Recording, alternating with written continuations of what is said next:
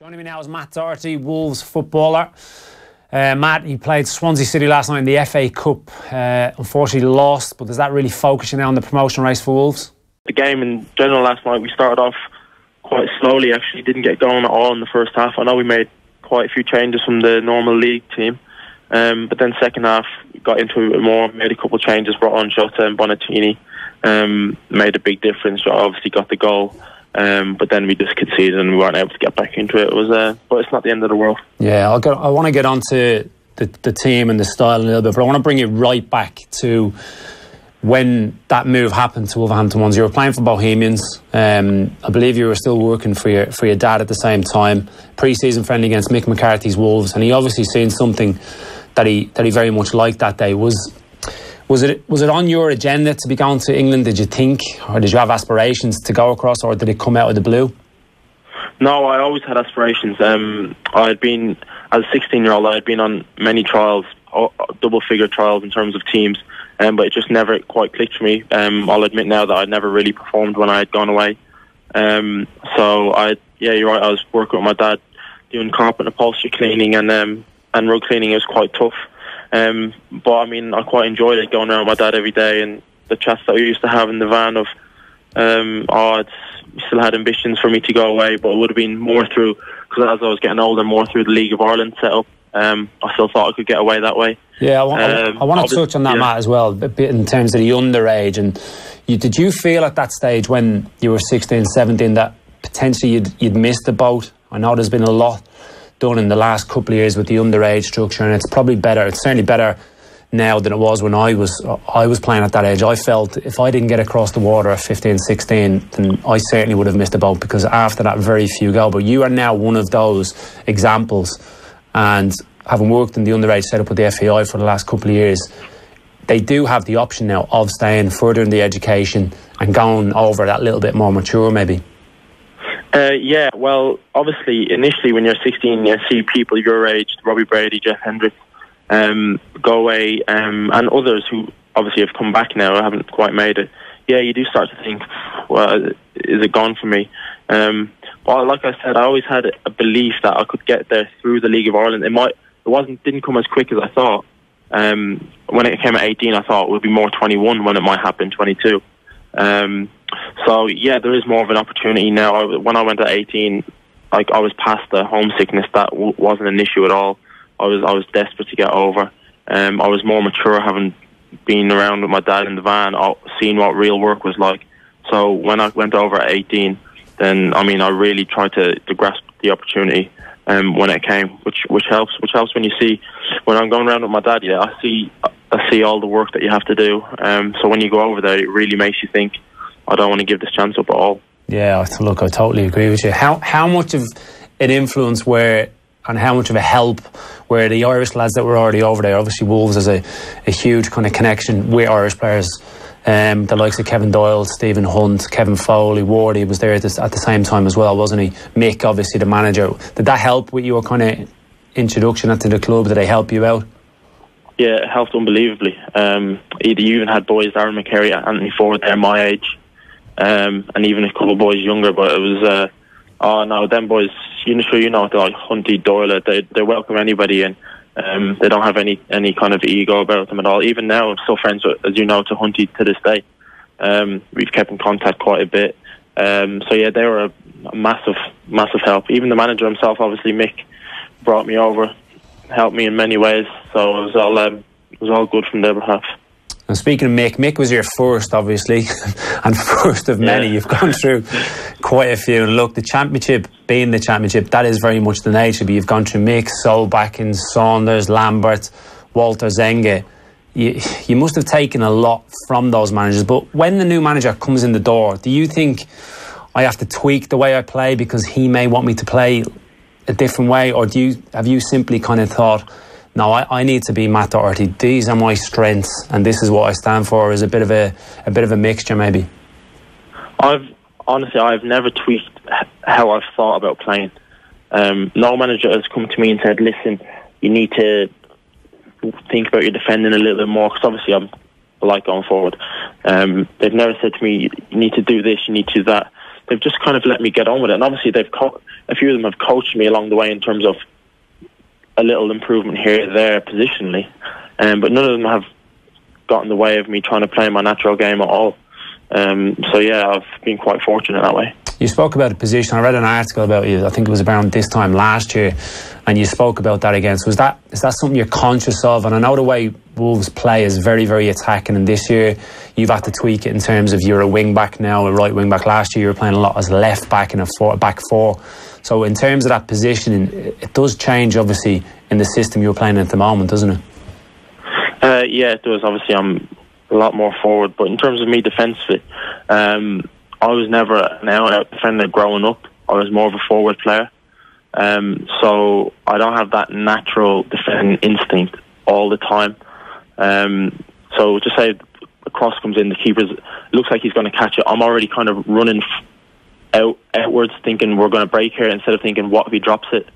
That's happened to me a few times. So that's why defensively I've always got to switch on and always got to be thinking. Where did that come from? Did that come from an early age in terms of your apprenticeship? You were learning at Kevin's, Bohemians. Was that early days at Wolves? Because I'd certainly imagine someone like Mick, who's he's very focused as an ex-defender. That would be something that he would be very, very particular about.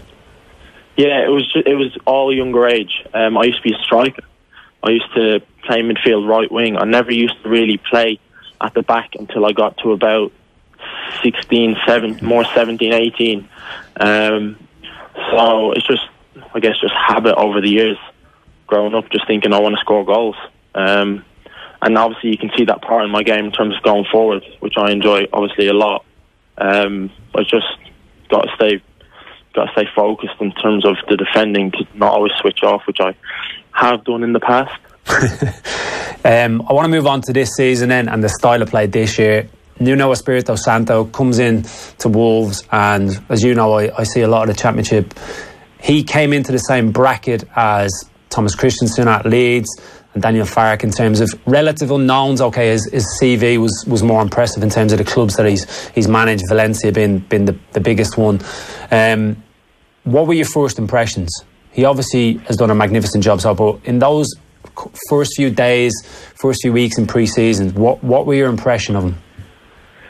Well, I was probably like everybody's a bit sceptical, not sure what to expect, because we've had the record of having foreign managers come in and not do so well was relevant in terms of the previous managers.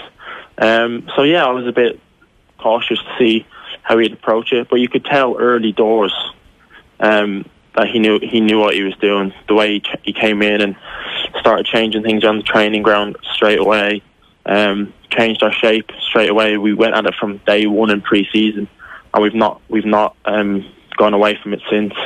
And you know, when you're changing the shape with new players, especially in pre-season, it doesn't always come off. And he had the belief to just stick with it. I mean, we played Shrewsbury in pre-season and we had a tough time. They beat us, and the shape didn't look too clever then, and we just stuck with it into the first games of the season, and eventually it's all paid off. Now, anybody that hasn't seen a lot of views this season might not be fully aware of the style of play. We've already mentioned you play as the right wing back, very, very high, very, very adventurous, very, very attacking. It's a back three, and I don't think people realise in terms of the core of that team. You've obviously brought in a lot of players. Neves for big money, 15 million. Last season was held at Costa for 13 million. But there's a core of British, Irish players, yourself, Ruddy, Conor Cody. I know Danny Batth hasn't played a lot this season, but he's the club captain. How important has that spine of the team been in terms of integrating all the foreign imports? It has been. Like you said, we've got Ruddy, Ryan Bennett, Danny, Cody, even Barry Douglas, who had a stint up in Scotland.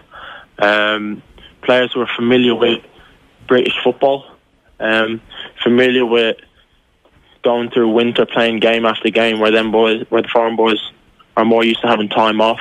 So just helping them in terms of preparation, how we would prepare for a Saturday, Tuesday, where they might not be used to it, is very important. And the manager can see that. Obviously, if he didn't see that, then he probably would have brought in more players to fill them positions. So I think in the Championship it is quite important to have a British Irish base. I must confess, going back maybe a couple of months ago, 2-3 months ago, after you'd made that really good start and you started to get into a real rhythm, and the performances, obviously the results follow, but the type of performance and how well and easy it was on the eye, I thought, well, your only downfall for me could be if the foreign lads who I don't know personally, who I don't see behind the scenes, if that maybe they might be a little bit solar proud, so the clocks go back, the yellow balls come out. Could they deal with that? But for me, they've answered every question. I've been really impressed with teams that have tried to maybe bully you, tried to put you on the back foot, try and alter how you play. They've certainly come through those tests, haven't they, over the last couple of months? Yeah, with absolute flying colours. I mean, just look at the unbeaten run we've been on. It's come all through winter as well. And when you say getting bullied, we got bullied against Cardiff early on. And they beat us, and then after that, man just said, let's make sure this never happens again. And I think all the players realised and thought, you know what, I'm up for the fight here. And they thought a lot of the games would be like that. It's not panned out that way. But I mean, there will be times again when we play Cardiff away, when we play Villa away, that it's going to be a dogfight, and I think the boys are up for it. Moving on to international football, I can sense, and I've been in your predicament where maybe You've been frustrated that the opportunity hasn't come along. Do you now see this transitional time that the team is going to go through with friendlies on the horizon? Do you see it as a big opportunity to stake a claim in the squad? Yeah, of course. I think they're playing Turkey in March. I've seen an opportunity if I can get in the squad to maybe get a cap and show what I can do. I'm doing everything I can at club level to try and put myself in the window for it. So I'll just keep just doing that. And if it happens, it happens, and if it doesn't, then so be it. It's international was obviously tough to get into a squad, considering there's quite a few players to choose from. But if I get in there, I'll back myself to perform and do good. I'm with you in terms of, I'm not quite sure how much more you can do. You're playing in the best team in the championship. You've been very, very consistent. I think year on year you're improving in terms of your performances. Yes, there is competition there with the likes of Seamus, obviously coming back from injury, Cyrus Christie, Stephen Ward, but surely your versatility as well. I think you're clearly confident that you can play in a green shirt. Yeah, of course. I mean, I've never ever doubted what I can do. I'm not big-headed or cocky or nothing like that. I just have confidence in my own game. And like you said, I can play either side. I played left back for 2 years before the season started, so I'm quite comfortable at either side, and I enjoy both sides. It's not like I'm disgusted at the thought of having to go onto the left-hand side. I quite enjoyed playing there. So yeah, you would think that would stand me in good stead going forward. You've been named in plenty of squads. Don't always make the final cut, such as the enormity of some of the squads that Martin chooses to go with. When you were in the squad and you did train with the team and you were part of it, did it whet your appetite that you can be part of that, you can be a key player for us going forward in the next campaign? Yeah, I mean, because I'm looking at it and I'm thinking, I can play in this team. That's how I feel. And you're just thinking, once you get in, get a bit of confidence that you're in the squad, in the team, and then your game can really come out. It's like anything in sport, confidence is everything. So once you get in and get comfortable with the squad, then a lot of good things can happen. Matt, listen, thank you very, very much for joining us on the Keith Andrews Football Show. Wish you the very best of luck. Hope you get promotion, and I sincerely hope you're wearing that green jersey very soon. Cheers, Keith. Thanks for having me.